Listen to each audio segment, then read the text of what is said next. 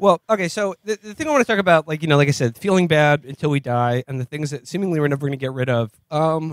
Sorry to bring it up again, but I want to talk about superhero movies because I have 3 articles here that I'd like to take some time to go over with you guys. I'm not gonna read all of them, just highlights of each. I wanted to read one of this really bad WandaVision article on the episode with Adam Friedland, but we just never got to it. And then lo and behold, I wait a week and there's like 3 even worse articles written about WandaVision. But I mean, I want to talk about it in this context. Back into writing. Matt, there's something you said. Something you said earlier today when you were just chatting about like setting up the show or whatever. You said, if all politics is dead, then all we have left are manners. And it's like it's this weird moment, and I think this culture war mentality we're in right now is evidence of that. Because like, what is culture war if not just a contest over what kind of manners people are allowed to have in public? And it just seems to be like things without consequence. I mean, we were talking about, like, I was looking forward to the Biden presidency because I thought it had potential to be just as, if not more funny than the Trump presidency. But we sort of been wrong about that because we've been underestimating just how much they're hiding Biden and how much, like, just how precious few opportunities there are for him to talk about Aunt Gertie and shit like that. And another thing I got to say I was wrong about is this idea that I was expecting, like, if Biden became president and Trump was out of there, like everyone would just sort of like this culture war like shit would just sort of melt away a little bit, because I thought, most liberals don't really give a shit about this stuff to begin with, and it's only useful to them like as a cudgel in a political contest against the right. But if anything, the level of hysteria that exists around shit like superhero movies and cartoons and bullshit like that, shit that you see every day, like if you're online or whatever, has gotten into an even more frothing boil, because I think in the absence of people, like when they come face up against the fact that like there is nothing that like the Democratic Party or Biden is going to do to like deliver on your behalf or like solve any of these problems through politics, all that's left is culture war. And I mean that for both Republicans and Democrats. I mean, like the Republicans Party has nothing to say to anyone except other than like, oh, they're trying to take Dr. Seuss away from you.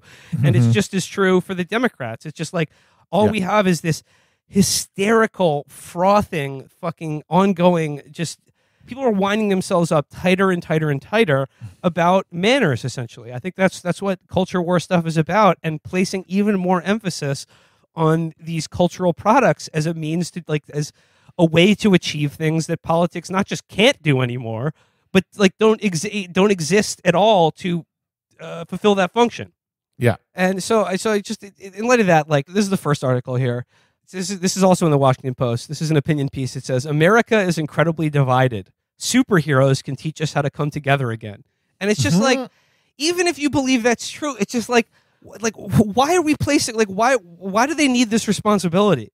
Like, I guess you can read into this moment in culture and try to like pick out certain things that you think are optimistic, but like, isn't it just a really bad sign that we're just like, oh, like I know America seems more divided than ever, but you know what? Justice League could show us a way out of that. It may seem like we're doomed to be annihilated by our own inherent flaws that we cannot overcome within the system that we've created, but maybe a supernatural, superpowered force will emerge to rescue us from certain doom. Yeah, I mean, it's literally like you're saying I want them to fulfill the fantasy that they fulfill in the movies. So I'm just going to save us. I'm jumping ahead like the middle of the article here, but it says, but when you see a godlike alien cooperating with heroes out of fables and Greek myths. Okay, I'm going to pause right there because it is one of my like least favorite little like canards that I've seen pop up more and more over the last year or months, especially as the Zack Snyder Justice League movie comes out, is people defending superhero movies with the line that you don't understand. Superheroes are modern mythology. And this is just like Apollo and Zeus, but for America in the 21st century. And I'm like, when I hear that, it feels like sandpaper being rubbed against my face. Because not only is it not true, but it's just such a transparent attempt to imbue some kind of like cultural or historical value to pop culture trash. And I'm not even opposed to pop culture trash, but it becomes grating when it has to be like given this importance that it's not warranted. Well, that's the thing, is that people say, oh, it's just like the ancient Greek myths. It's, ancient Greek culture wasn't just talking about what Hercules did all day long. Like, they had other shit going on. Like, there were fucking like Sophocles and Aristophanes and shit. It was not all, hey, remember the time that he fucking cleared out a stable really fast? It wasn't just them recounting the stories over and over again. If we're going to do this dumb shit, like, actually, the Dark Souls games have a better claim on being modern fables. Like, a million times more. Like, during our entire Biden conversation, I was thinking about how much it relates to Dark Souls. Whereas, for listeners of the show, listen to the show, pay close attention. This is Felix's interest of the week. We'll see how long it goes. I mean, we're on week 3 of this. Okay, all right. So it's fairly forecast is good until quarter 3. And I think the thing we're getting into of fall of 2021, Komodo dragons. I think we're going to get really into Komodo dragon conservation and awareness. But like, yeah, the messages in like the adventures and shit is like, it's good to love your friends. Yeah, friendship is good. It's all Barney. Everyone just watches Barney now, which is fine. Like, if you like watching Barney, that's fine. Just how like comic books used to be like, it was for the guy at your job who always smelled like cum. Yeah. And like, yeah, that's fine. That's fine. But like, it's like if everyone watched Barney and was like, this is actually the best thing ever written. And you're racist if you don't watch Barney. Yep. Yep, you're actually right. Yep. So when you see a godlike alien cooperating with heroes out of fables and Greek myths, you might not find it so hard to imagine more productive collaborations in the real world. These teams don't just bring everybody together to work for the common good. They also make room for people from vastly different cultures and experiences, and they triumph when members learn to respect each other's abilities and perspectives. What are groups such as the Justice League or the Avengers, but non-governmental organization with more capes and fewer acronyms? Oh my! Now more than ever, we need stories. No, they're not. By the way, no, they are not. SHIELD, for example, is literally a government agency. This is the They are paramilitaries of the U.S. empire. This is the most ideological Which, of thing course, is also what NGOs are, but yes, the ideology. This is the most ideological thing I've ever, like, Human Rights Watch are the Avengers. Like, holy shit. I'm fucking short-circuiting. That's incredible. That's like, this is like a liberal hadith. Yes. This is amazing. Yeah, and you know what? That's honestly one of the few useful things about the Marvel movies, because they are just such hegemonic trek, but they at least are fairly straightforward in saying that, yeah, superheroes, if they existed, would be part of the state apparatus. That there is no, like, the DC fantasy of Superman and those guys is that there is some sort of authority and power beyond even the state. You know, like it things like justice mean something to it. Whereas the Marvel movies tell you pretty outright, no, there's just America. And then we are people who have like the most technology to fight on behalf of America. So it goes here, now more than ever, we need, that's another little trope. When I now more than ever we need, whenever I hear that thing in any piece of cultural criticism, it's like, oh God, it's like a caustic, it's like a chemical burn on my skin. Yeah, that's that's one of those rhetorical tricks that only works on Homer Simpson. So he goes, now more than ever, we need stories about larger than life people who are concerned with founding something altruistic that will outlast them. You know what's amazing about this? You could write this article about Family Guy. Thank you very much. Yeah, you could be like, listen, we're all there. We have Peter. He has a good heart, but he can be bigoted sometimes and small-minded. We're Meg. Everyone hates us, but we're also a part of the family. The baby is a gay genius, and that's part of America. And he works for the government. Everyone has that guy in their neighborhood who jacks off a lot. Jeffrey Fiekelman, that's China. It's the same thing. Just the last two paragraphs I want to read from this. The goal of all this team building, to establish something that can outlast changes of membership and the occasional apocalypse, an organization that is bigger than any one member. In an age when multinational cooperation is on the wane and trust in public institutions at a low ebb, watching superheroes invest in creating a shared symbol can be downright inspiring. Matt, like, this is exactly what you said. She like, this person is, they want like the fictional function of superheroes to be performed by superhero movies in the real world. Yep. Well, because that's the liberal that's liberal idealism. It is. There can be no political power exerted. You're alienating your power away to this structure. Things change because people's ideas, the people who govern the structures, ideas are changed, and things like culture change them.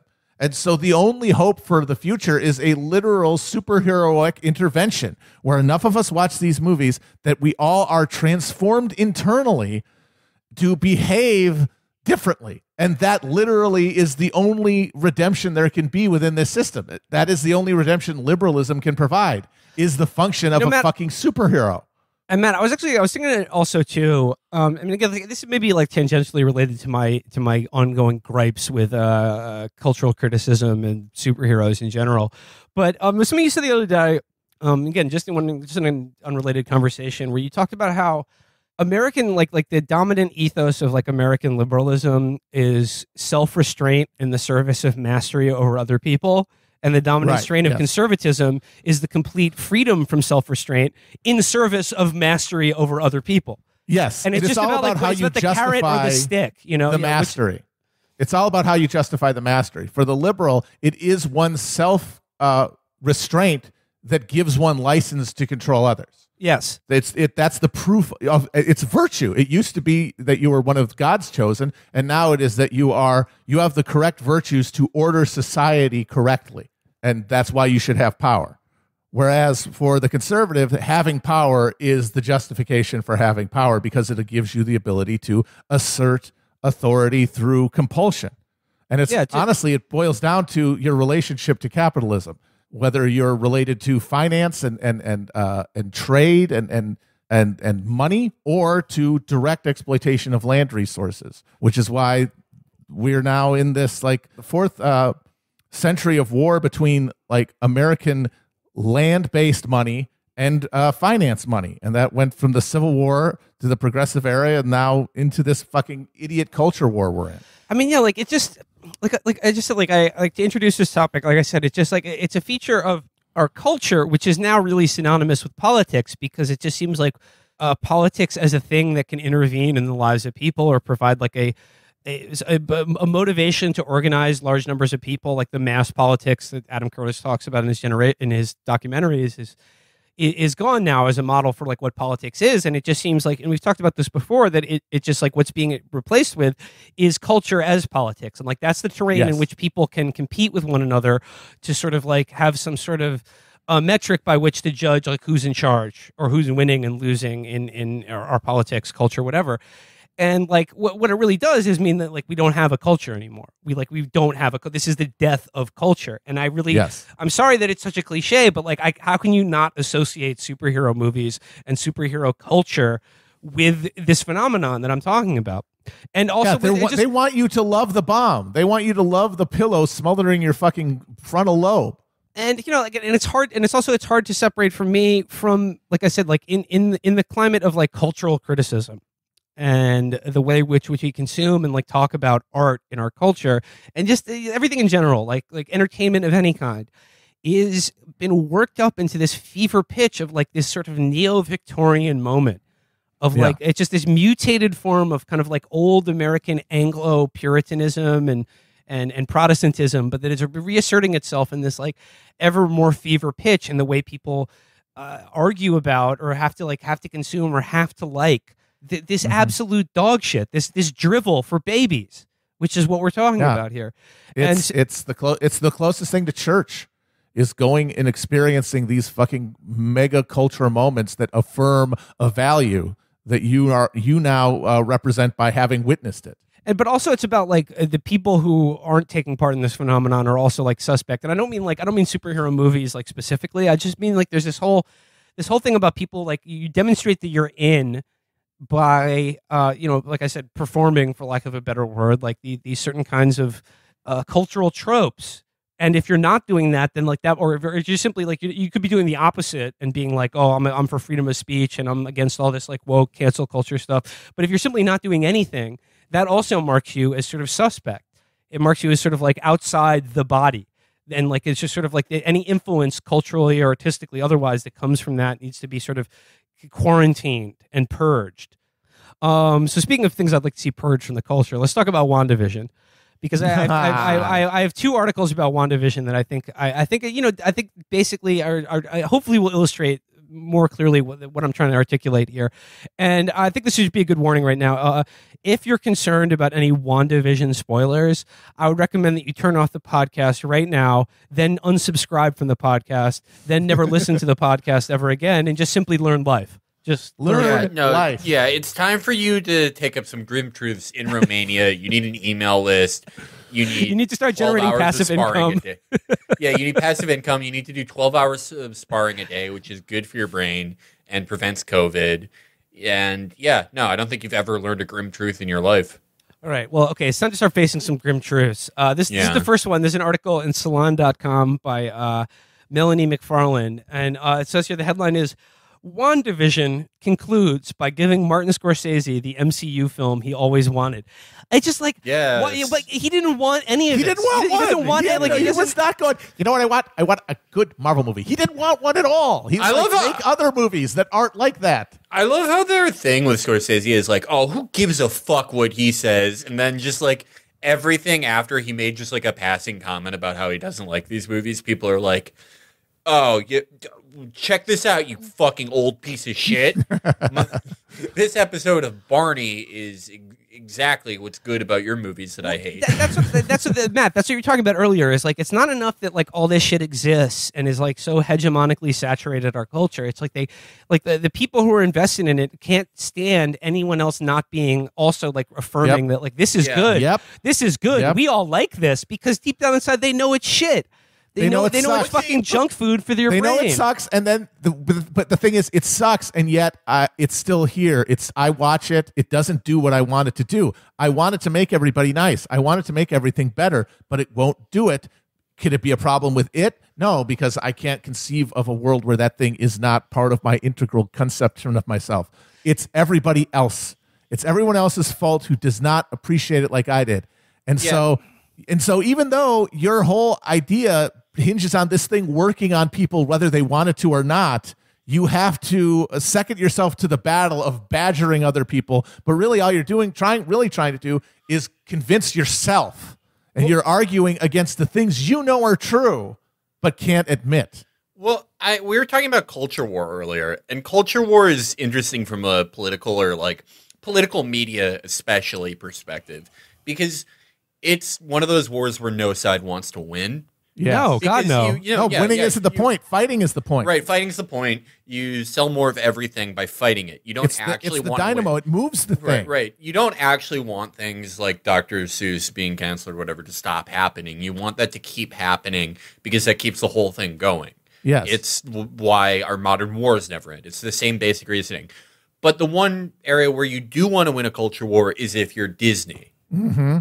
Because there's money at stake. Yeah, because it's like, oh yeah, that's total dominance of the marketplace. It's different for us. We can own the entire marketplace. No one can own the entire marketplace in politics in America. By definition, then it's not politics anymore. Right. But in media, you can. Disney practically does. Thanks to politics. If there's any real victor of the culture war in the past 20 years, it's these fucking assholes. Oh, absolutely. The consolidators, the monopolizers everywhere winning while everyone else just keeps fighting. But it's not enough for them to have won. You have to like it. You don't just have to like it. You have to, see how, whatever fucking, micro-targeted media property relates to you is like a half Jewish person who only recently learned how to masturbate at age 24. So wait, Felix, there is media out there for me? Is that what you're saying? Yes. It's for you, for me, for all of us. That's how we met each other. Is we're all that thing. But it's not enough. It's a constant dance in the end zone where they're also flopping. Yes. They won, but there's a constant wounded act. Like the perfect example of that validation. The perfect example is like when our friend Jesse Hawkins spent like 2 weeks just winding up like the Snyder Cut fan community, and I had to learn the phrase the Snyder Cut community, and he was just doing an obvious bit about how he doesn't want his kids seeing Batman say the F word, and for like weeks, for weeks he had these cretins just like being like, Jesse Hawkins is trying to take away the Snyder Cut from us. You haven't even seen it yet, and you're trying to destroy it. And it's like, you won this totally unnecessary movie. Yeah, but it's going to suck, and they know it. Even if they love it, it will not be what it needs to be for the amount of attention they've put into it. There's no movie that could be what they need it to be after spending all those months and years talking about it.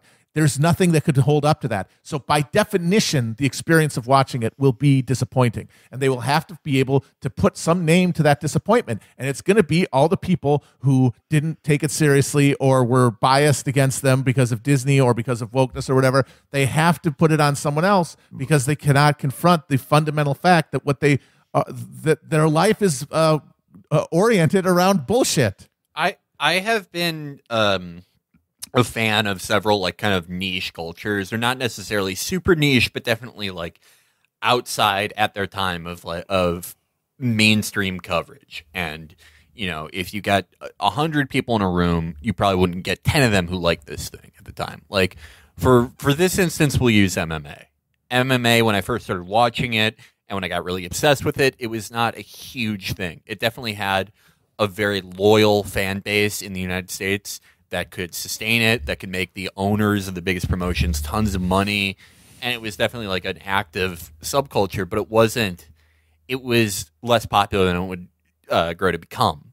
And the thing I always noticed with this was, I don't think MMA has ever been better than this period. And this isn't just nostalgia. The quality of the fights were often better. It was a better sport for a lot of reasons that I've talked about before. But there was this constant insecurity with fans of not getting the same respect as like basketball or football or whatever. And it was always bizarre to me because it's like, who gives a shit? How would that impact your enjoyment of this at all?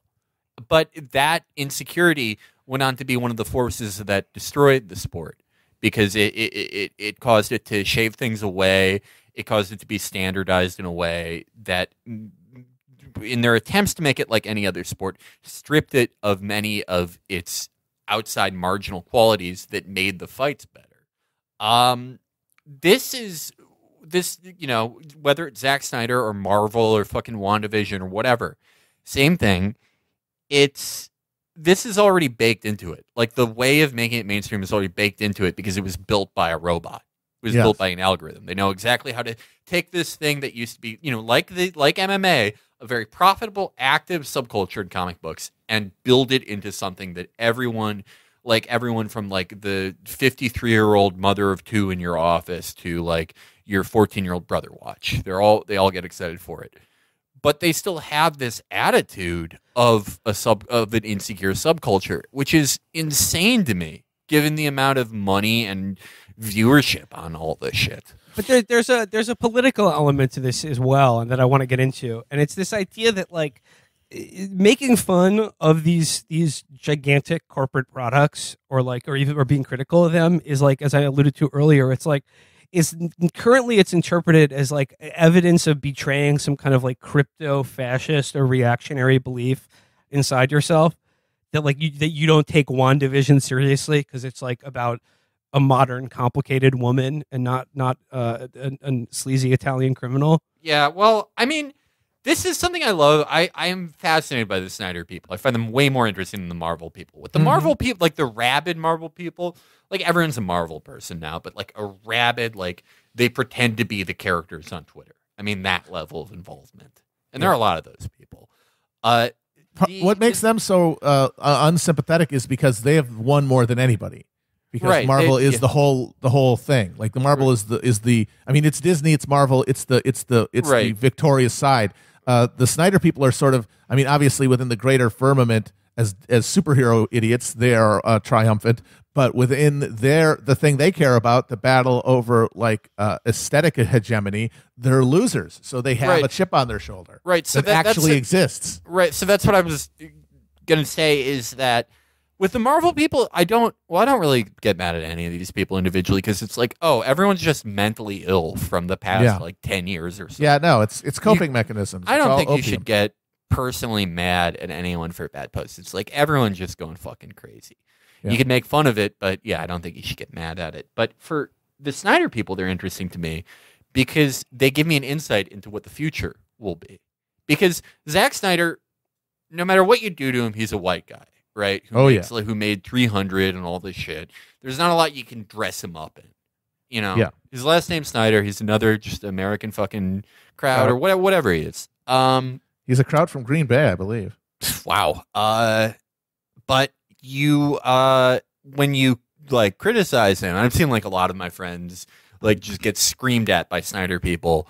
They have like the external trappings of it. If you just saw it on the side of your eye passing by, you would think it's like, you know, really woke people yelling at you over something. Like you made a joke about suicide or something or fucking whatever. But they're using all this like marginalized platform, deplatform language at the behest of just a director they like, and it's completely removed from politics. And I realized everyone kind of does that now. Everyone is the triggered antagonist in like a Ben Shapiro confronts a college student video. Mm-hmm. And Trump people are like that. Like, you know, like we talked about where it's like, you need to let us heal after we lost. You're invalidating, blah, blah, blah. Yep. It just, everyone, whether, like, the Snyder people seem mostly apolitical. They probably lean Democrat because that's what happens with media hyper consumers. But even that will polarize. Yeah. And everyone, regardless of their politics, regardless of whether they're like, you know, fuck cancel culture or like they're just equally moronic, like cancel culture isn't real and it's good, like type thing. Yeah. They're all going to talk like that way because the only thing we'll have left, the boomers get the dying light. They get Joe Biden. They get Joe Biden linking himself with the fire and the killing of humanity. And they get to die with him happy thinking the fire went on forever, even though it's being reduced to embers. But the younger people, Gen X and younger, all they can do is just portray weakness to each other to get sympathy because hollow sympathy is the only thing left. And in one of our futures, everyone will talk that way. From the white kid who calls you the N-word on Xbox Live to, you know, the most triggered college student in the country. Everyone will be like that. But this next piece, Felix, this gets to what you were talking about, but everyone just wants to cultivate a sort of righteous self-pity in other people, you know? And this one is about how WandaVision rewrites the myths of surviving trauma. Oh, boy. And it goes here. My favorite topics, Disney properties and trauma. Bring it here. I'm just jumping in the middle here. It says they just committed to their love for each other when Wanda was forced to sacrifice him to save the universe from Thanos, only to helplessly watch as the Mad Titan brutally tore the Mind Stone from Vision's skull anyway. This is so fucking stupid. This is so fucking stupid, dude. The big purple guy who hates the world. Me, but these characters have names, and I have an emotional relationship to them. I mean, okay, everything's stupid. Like, everyone here has like cried to media or like felt an intense attachment to something that's stupid. We all have, but it's like, man, this shit's really fucking stupid. And what makes it stupider? The purple guy who hates half the world killed my. But what makes it worse than just being stupid in a way that like I think all normal people should be able to relate to. Like, you know what I'm saying? Like I have plenty of like dorky cultural interests or things that I care about, probably to an absurd degree, or at least ones that strains, you know, rationality or my otherwise developed critical faculties.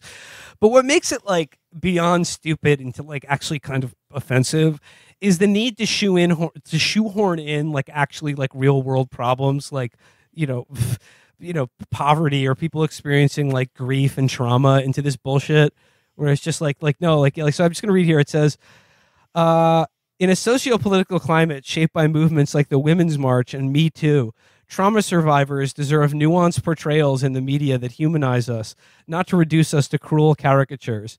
WandaVision subverts this trope by confronting, rather than ignoring, the complex and debilitating effects of severe, repeated trauma.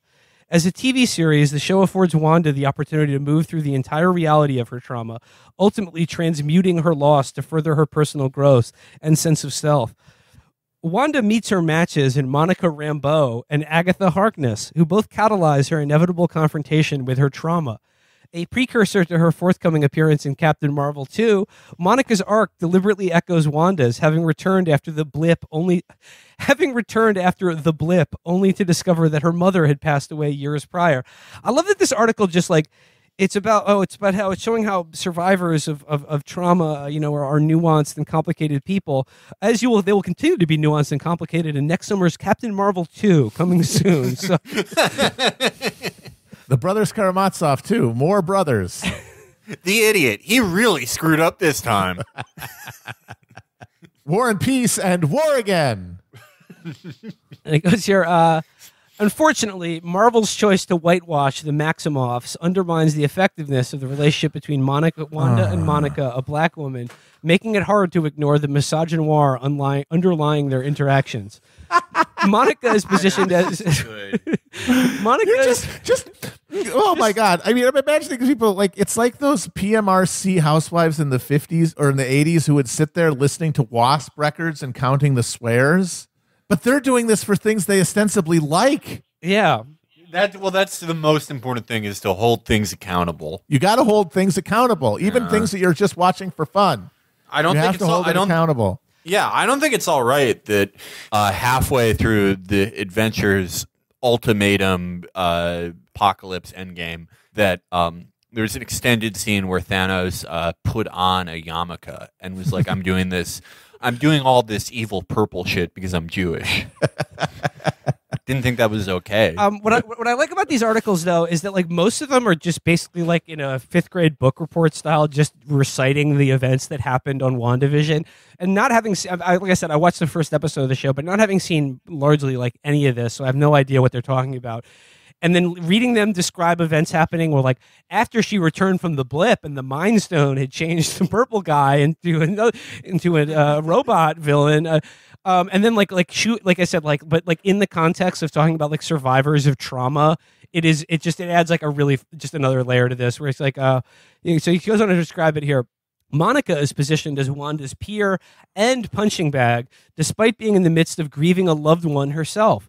Wanda never wounds Monica's body, but she is aggressive towards her as a sword agent in a way that she wasn't with her actual antagonist, director Tyler Haywood. It isn't until their confrontation in breaking the fourth wall that Wanda actually hears Monica, allowing her to break through her wall of denial and projection. I can't control this pain anymore, and I don't think I want to, because it's my truth, Monica says in an attempt to reason with her, which seems to resonate with her before Agatha interferes. I love that they're putting all this like psychobabble in between what is just basically it's like when a kid describes to you a show they really like that you've never seen, and they just talk to you like you know everything about it. And they just say, and then Agatha comes, and Agatha's trapped in the mind realm as the nosy neighbor. You know, the way they treat this stuff is actually, it is really kind of quasi-religious, because the assumption built into any argument about the emotional resonance of any Marvel product bakes into it that you've seen all the other Marvel products. Like in isolation, you cannot argue that these things have anything like the thematic weight you're claiming. And none of them would admit that, I think, if you told them. They'd be like, no, you have to have an investment in this. That means you have to have like a religious fucking faith in this dog shit to transcend the fact that this art cannot be giving you the emotional responses you think it is. You're literally deceiving yourself, because it's the only thing you think you can relate to, because you have an impoverished cultural diet, because this is all you get. We all live in a cultural food desert. It wasn't just Wanda's sweatsuit morphing into a modernized version of her iconic costume that sent up a chorus of cheers from viewers streaming the finale in the early hours of March 5th. I know, I had that. I had that chorus of cheers. A WandaVision fully human. It was like the clapping for carers. On March 5th, it's 5:00. Everyone went, yay! It's WandaVision's sweatsuit is morphed back into a modern version of her iconic costume. Her iconic costume. By the way, Scarlet. What's her name? Scarlet Witch was like one of the most D-list characters in the Marvel. I don't know anyone who's ever fucking given a shit. And about... she's probably spent she's been in the movies probably like a combined 45 minutes. Less than that. Like and way it's less like than this that. person. It's like all of this, by the way, all this stuff about her relationship with Vision that we're supposed to feel, it literally boils down in the text, like not what they're bringing to the text because of their whatever they're telling themselves, but in the actual text of these movies, the entire architecture of this relationship that they build a whole show about, where they're going to explore grief and it's the way it works through your life, is a 2-minute scene where they're like strolling on a cobblestone street in London and Vision like looks like Paul Bettany before an ogre attacks them.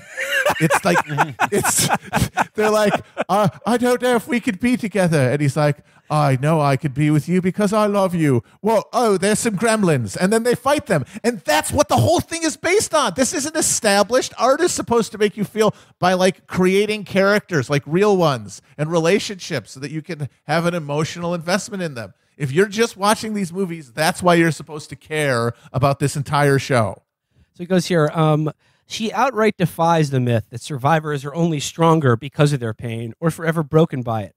With the MCU set to explore its own multiverse, its first limited series offers fans a less fatalistic reality to its grim source material. The show succeeds where stories like House of M fall short. Rather than be resigned to a life of loss and doom, Wanda chooses to save herself from being consumed by her powers. She faces her truth and takes responsibility for the pain she caused by committing herself to better understanding her powers. Since her first appearance on the big screen, Wanda Maximoff has been portrayed as a deeply caring person trying to do the right thing, driven by her strong desire to love and be loved, even after relentless heartbreak. Not at all. The events of WandaVision affirm that she's been powerful and strong on her own all along. But just like any human being needs to be held and supported in times of vulnerability, the success of WandaVision proves that as the MCU heads into this new era, it can only benefit from extending this type of nuanced humanistic storytelling to its more marginalized characters as well. And like this gets back to what you said at the beginning, Matt, where it's like everyone assumes that like that we all feel like powerless or traumatized to varying degrees, certainly by like the last year, or just like you said, like just alienated and feeling like that we have no power over our world. And I think like that's what makes these superhero products so narcotic, is that like we're just waiting to be like this fantasy of having powers to like shape reality or to be invulnerable to harm. And it's just like, well, we're all like, naked and afraid, basically. We're all like squealing little mole rats. But this idea that like we can overcome our trauma or deal with it or like build something productive out of it through these fantasies of having unlimited godlike power ourselves, I think is psychologically a little bit iffy. Also, did you notice how even in this show that she's like praising to the heavens, there still has to be that critique that they othered Wanda's character because she's not like a gypsy like she is in the comic books. Did you that part? And then now how like the now and of course like there's one of the bad characters I guess is black, so that means that there's misogynoir in having them be a bad character, and that further work has to be done to like humanize them. It like that is where the little engine keeps spinning. Is like even within the thing that I'm enjoying, in my enjoying of it, I lose it. It doesn't give me what I want. So why? Because there's something wrong with it. Because it's not quite woke enough in the specific way to make the culture perfect. And if I can just pull on that thread, it's going to make everything okay. But really, in reality, you're making that up to have something to talk about a thing that is not worth talking about. But also like it's offensive because it's in this framework of like this is like a legitimate way to deal with psychological problems that you're having. Yeah, like it's just that like if only we had better, more humanized portrayals of people going through a rough time than like right. Yes, the rest of us as we're like dealing with this shit. If we didn't other each other, then we would build institutions to allow people to live with dignity. Well, we're not doing if that. we got it from TV and movies. And that's the only place we get that. We don't actually, build power in our lives because that's impossible. We can only all hope that we just reach a phase shift in consciousness thanks to TV. But the TV is all garbage created to make you watch more of it. So it cannot do the thing you want it to do. Well, there we go. That's just. I mean, just a few thoughts, a few articles on WandaVision, and by the way, guys, we are watching the Snyder Cut, though, right? Yeah, definitely. Obviously, I mean, we have to. Of course, we have to. We got to. I really don't want to, but yeah, we have to. Oh man, I don't know how Felix is going to get through 4 hours, baby. This thing is long. It's long. It's 20 minutes longer than The Irishman. Yeah, I'm going to kill myself. Felix, no. There's trauma. Deal with your trauma by watching WandaVision. Yeah, you got to confront your trauma. Yeah, you're right. All the characters had their houses burned down when they were 4. Yep. This movie really spoke to me. Well, maybe I can get killed by a Snyder person during it. Like I started talking about how much I hate it, and one of them comes to my house with a gun. Yes, perfect.